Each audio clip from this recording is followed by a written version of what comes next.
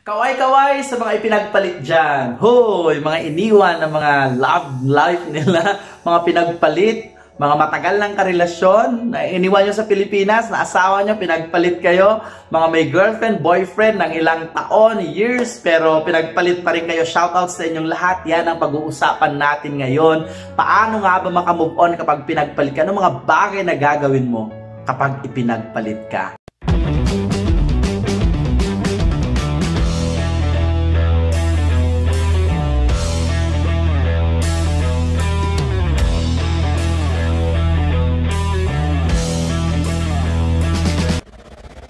I'm sure you will learn something today. Magandang araw po sa inyong lahat. My name is Jonas. I'm your overseas Filipino workers advocate from the Sultanate of Oman. I'm a book author.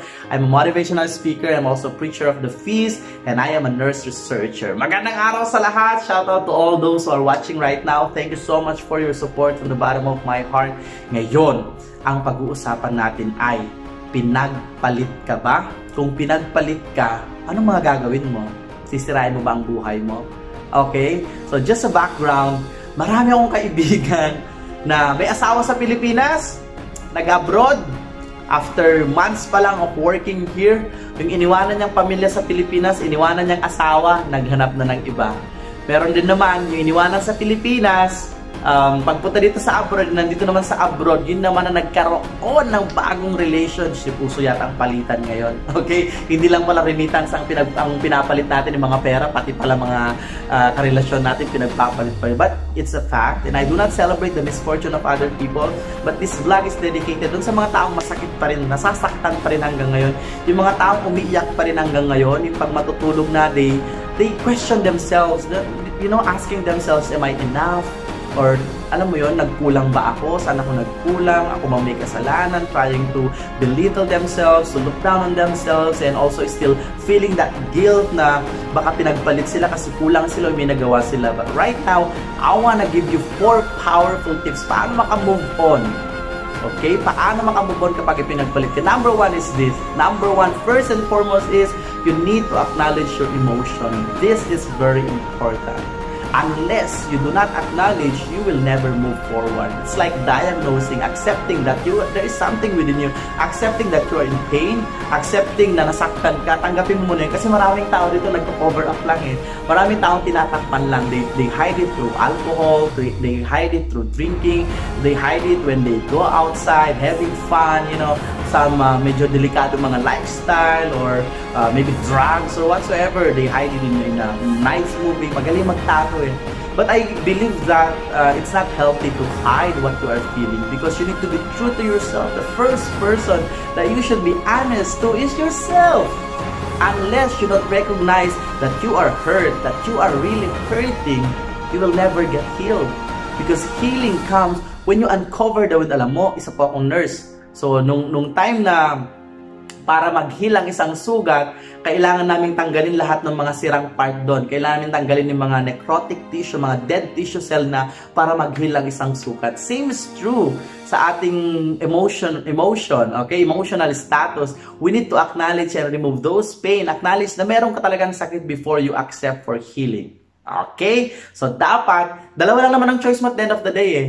Either sirain mang buhay mo, o kaya gamitin mo ito para sa kabubuti ng buhay mo. Yun ang dalawang choices mo. And I think right now, nandun ka sa choice na yun. It's either you are already moving on, or either you're still stuck and feeling that you are victim, you know, feeling na ikaw may kasalanan and all these things. Anyway, eto na ang 4. Pinagpalit ka ba ng asawa mo, ng girlfriend mo, o ng boyfriend mo? Ito ang dapat mong gawin. Okay? Number 1, again, balikan natin. You have to acknowledge. You have to acknowledge. Okay? Acknowledge na, yeah, nasaktan ka talaga. Pag na-acknowledge mo na yan, na-realize mo na, oh nga pala, no, all these years you are just trying to hide the pain. All those years you are just faking it. All those years you are just trying to cover it. Then that's the time that you can actually heal. So that's number 1. Number 2 is this, build. Build something. Focus on your dreams. Make it as an inspiration. Ang dami kong kaibigan na iniwanan, na ipinagpalit, na instead na ma-inspire na gawin ng maraming bagay, ito pa rin ang mga pangarap nila. Ayan, nagmumukmok, ayaw ng mangarap, ayaw ng mag-try, ayaw ng mag-build, ayaw ng balikan ng mga pangarap nila. They are devastated. Do you think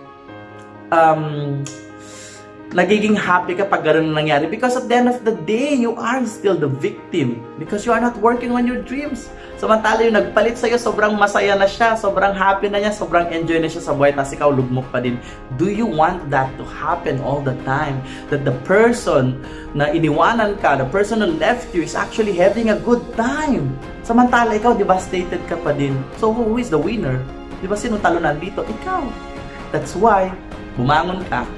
You need to build something. Bumangon ka. Mag-ipon ka, mag-save ka, mag-start ka ng business, magpayaman ka kung pwede. Okay? Para marami kang matulungan. Mag-focus ka sa attention. Kung may anak ka na, mag-focus ka sa anak mo. Hindi mo ano-anong iniisip mo sa sarili mo. Tapos na yon. The past, you can never change it. Okay? You can never change the past. Yung hurt na yan, you can never change it. You cannot remove it from your life because it's part of who you are. So right now, my advice to you is build something. Instead of allowing that hurt to destroy you, allow that hurt to inspire you to move forward, to create big dreams. Ang sarap sa pakiramdam, di ba? Ang sarap na ipakita mo sa taong pinagpalit ka that you are building so many dreams, that you are becoming okay, that you are building many of your dreams. Na at the end of the day, after how many years, yung taong nag-iwan sa'yo, iiling-iling na lang. Ay, sayang. But that's not your main mission, of course. Kasi kung ang main na purpose mo, bakit mo gagalingan sa buhay para magiganti, you will never win. Okay? I-celebrate mo yung buhay niya, patawarin mo siya, and then move forward and build your dreams. That's number 3. And that's number 2, sorry. Number 3 is this: escape being a victim. Escape the victim mindset. Okay? Hayaan mo na yun. Kahit anong gawin mo, mag-split ka, mag-tumbling ka, kahit magpakamatay ka dyan. Sorry.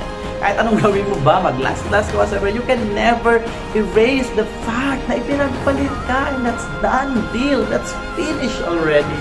Wala ka nang magagawa. Ipinagpalit ka na. Kailangan mo bumangon dyan and sabihin mo sa sarili mo, I am not my hurt.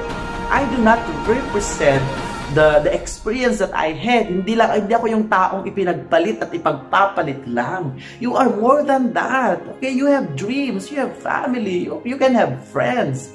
May mga pangarap ka sa buhay. You have abilities, you have passion. And if you work on your passion, you can definitely escape the victim mindset that you have or you are right now. Kailangan mong iwanan ang pagiging victim mo and be accountable. Right now, decide that you will start working for your dreams. Simulan mo ng mangarap. Tapos na yon. You have to drop it down and then move forward kasi may naghihintay pang mas magandang future sa'yo. Okay? May darating na mas okay at mas maganda. Tandaan mo yan. Okay? That's number 3. Last thing is, number 4 is this: grow. Grow. Hindi sa pagkain ha. Hindi lumaki ang katawan, but you need to grow. Grow means sa buhay, you need to grow. You have to elevate your life. You need to learn many things. You have to build life muscles. Okay? You have to improve yourself. That while you are hurting, focus on your personal development. Focus on your mindset, improve your mindset, improve your skills, your abilities. Yun dapat ang gawin mo instead na malugmok ka. Sinaktan mo pala. Iniwan mo ako. Pinagpalit mo ako. Well, the best thing that I can do right now is to grow. Alam mo, binigay sa'yo yung experience na yan dahil may gustong ituro sa'yo ang Panginoon. And you need to learn that lessons. You need to take that lessons in order for you to grow. You are more than the hurt. Lagi mo lang tatandaan. Pinagpalit ka ba? You are more than that. Okay? You have dreams. God created you to enjoy the magnificence. He is magnificence. God created you to enjoy your dreams. Hindi ka lang yung pinagpalit lang at yun na ang buhay mo. Huy! Hindi lang yan yung buhay mo. Kaya tama na yung pagkalugmok mo. Tama na yung kakaimot mo. Diba? Bumangon ka na. Ipaglaban mo na yung mga pangarap mo. Start working for your dreams. Drop the victim mindset. Hayaan mo na yan. Iiyak mo. Sige, tanggapin mo. Pag natanggap mo na, mag-build ka na. And then, i-escape mo na. Takasan mo na yung pagiging victim na yan. Okay na. Diba? Kung ilang years na yan, hayaan mo na. Maybe there are still better things that will happen to you. And then grow. Learn. Kasi baka, hindi naman ang buhay isang phase lang yan. Malay mo maulit pa yan. At least the next time, you already know what to do. Okay? So I'll pray for each and every one of you. In the name of the Father, and of the Son, and of the Holy Spirit. Amen. Our dear, ever loving God, we praise and glorify your name. Salamat, Panginoon, sa araw nito. Salamat sa lesson na binigay mo sa amin. I pray, Lord God, to everyone who is hurting right now, mga nasaktan, mga ipinagpalit, Lord God, may you be the answer to their prayers. May you be the light to the darkness that they are experiencing right now. We lift to you the lives of these people who are watching right now, Lord God. Ikaw ang pumahala sa kanila. We entrust to you their lives. This prayer we ask through the mighty name of your Son, Jesus Christ. Amen. In the name of the Father, of the Son, of the Holy Spirit. Amen. Maraming salamat po sa inyong lahat. Para sa mas marami pang Usapang OFW, please click the subscribe button. Ang dami ko ng video dyan, around 120 plus. I think, I really believe that you can learn a lot of things. Tingnan mo lang yung mga video dyan and then subscribe and then click mo rin yung bell para updated ka sa mga daily videos ko. Maraming salamat sa panonood. Kung hindi dahil sa inyo, hindi ako magsusurvive. Salamat sa lahat ng mga subscribers and to those who are constantly viewing my work. Thank you so much. Lagi mo lang tatandaan, ha? Ang ibig sabihin ng OFW ay Overseas Filipino Winners. Bye-bye. God bless.